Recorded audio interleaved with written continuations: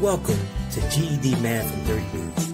In these tutorials, I will show you how to solve many of the GED math problems using the TI-30XS scientific calculator.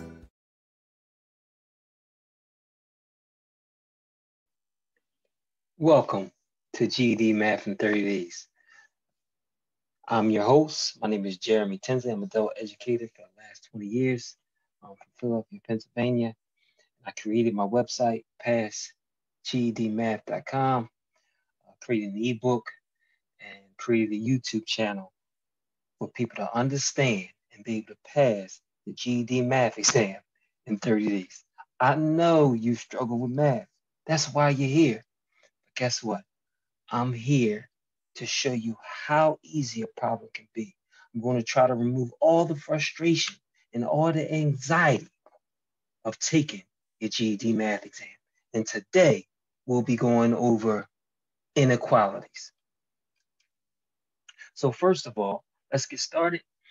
On screen, you should see some of the properties of inequalities. So first of all, you should be familiar with greater than or equal to, less than or equal to. And you should be familiar with how to graph an inequality on a number line. An open circle indicates that it's not equal to. A solid circle indicates it's greater than or equal to. And the greater than is to the right, your arrow's to the right, and the less, if it's less than, your arrow's to your left. Now, there's two very important things you need to know. Very important. Very, very important. And those are, when solving an inequality, if you multiply or divide each side by a negative quantity, the inequality symbol must be reversed. This is why most people get inequalities incorrect on the GT exam. Let me say that again. If you multiply or divide by a negative quantity, the inequality must be reversed. If the variable is on the right side of the inequality, again, you must reverse the values and the inequality. So let's get started with some practice problems. Okay, so here's some practice problems. Let me increase the zoom. Okay, so first we're going to try number 1. Let me get my pencil. I'm going to use red if you don't mind. Hopefully you don't mind. But this is the inequality. It says 0 is greater than 3x minus 3 minus 6. So first of all, you must combine like terms. So you should have 0 is greater than 3x minus 9. Okay, again, to solve a algebraic equation, it's the same thing. We want to do the same thing as when we solve an algebraic equation. Okay, so we want to get the variable by itself. So first we got two terms on the right side, 3x and minus 9. So first we want to remove the terms that don't involve the variable. So first we got to remove the minus 9. The opposite of minus 9 is plus 9. Whatever you do on one side, you do on the other. 0 plus 9 is 9. We're going to bring down the greater than sign and bring down the 3x. Okay. Again, the variable is still not by itself, but it's being multiplied by 3. The opposite of multiplying by 3 is divided by 3. Okay, I'm going to come over here. So 9 divided by 3. 9 divided by 3 is 3. We're going to bring down the greater than sign. The 2 3's cancel, and we left with x. But remember that second rule I explained to you, that the variable is on the right side. You want to switch the sides and then change the inequality. So this would be your answer. X is less than 3. So at 3, you would have an open circle and an arrow to the left. Not hard at all. Very good. So that was the first example. Okay. So now, if you want to go back over that, make sure you pause. You can rewind the video, make sure you go through it very slowly. But now we're going to go to the second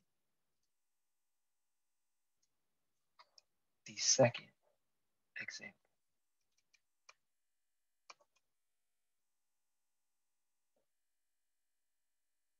Let's choose this one here. Number 6. Number 6. Okay. Again, we have like terms, so we have to combine like terms. 2 minus 4 is a negative 2. So we have negative 2p is less than or equal to negative 2. Okay, so again, if we want to get the p by itself, P is being multiplied by -2. We want to divide by -2. And whatever we do on one side, we want to do on the other. So normally, let's cancel our -2's. We have P. We bring down our less than or equal to, and then -2 divided by -2 is 1. But this is where people make the mistake. So remember what I told you. If you multiply or divide by a negative number, you must change the inequality. So this inequality must be changed. So we got P greater than or equal to 1. Okay. Now, because it's greater than or equal to, we would have a solid circle at 1 and then an arrow to the right. That is example number 2. Okay. Let me clear the screen. And let's look at number 8. Let's look at number 8. Okay, this is going to be the final inequality I'm going to do. Now, sometimes they will have terms on both sides. Let's see if we have, no, that's yeah, that's fine. We'll do number 8. Okay, so again, please excuse my dear Aunt Sally because we have to do multiplication first. So we have to do this -2. We're going to bring the 3 down. -2 times n is -2n. Just put your number, your coefficient right in front of the variable. And then -2 times -4. 2 negatives make a positive, so this is +4. It's greater than -1. Again, you have to combine like terms. So we got -2n plus 7 is greater than -1. Okay, again, we want to get the variable by itself, so we can get rid of all the terms that do not contain the variable. So we can get rid of +7. The opposite of +7 is -7. And whatever we do on one side, we do on the other. We have to keep the balance on both sides of the equation.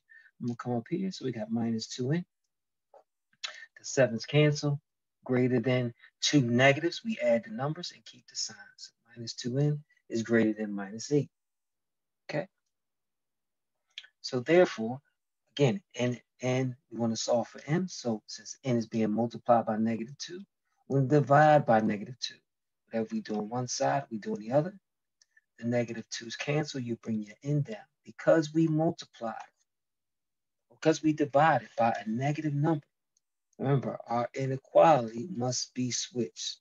So we'll change it to less than, and then -8 divided by -2. 8 divided by 2 is 4.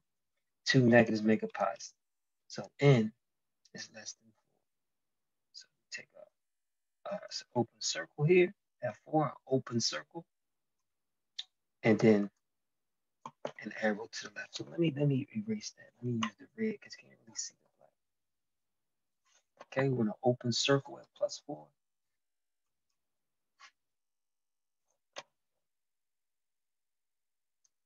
And an arrow to the left. That is inequalities. Okay, you have 3 examples. Go back and practice. And I'm about to show you the type of inequality that you might see on the GED exam. Again, these examples are from either the study guide or from the GED.com website. Okay, make this a little bigger. It says Annie is planning a business meeting for her company. She has a budget of $1,325 for renting a meeting room at a local hotel and providing lunch. She expects 26 people to attend the meeting. The cost of renting the meeting room is $270. Which inequality shows how to find the amount X Annie can spend on lunch for each person? So again, you must identify, first of all, what do you know? She has a budget of $1,325. So we know she can't spend more than $1,325. So we know it's less than or equal to $1,325. Whatever it costs has to be less than or equal to $1,325 because you can't spend more than that. So right away, we know it's not A. Right away, we know it's not C. So just that simple fact, you eliminated 2 of the answers. Okay. The next thing we know, given 26 people to attend the meeting, and the room is $270. X is how much they can spend on lunch. Well, how many people should you expect? 26 people. Each person has lunch, so we're multiplying. So that's 26x. That's a cost. And now the additional cost is $270. So the inequality, we don't even have to solve the inequality. We just have to set it up. And for many questions like that on the GED, you just have to set it up. Usually have one problem where you have to solve the inequality. And then I have 2 or 3 questions, sometimes 4 questions on inequality. So it's very important that you understand this topic.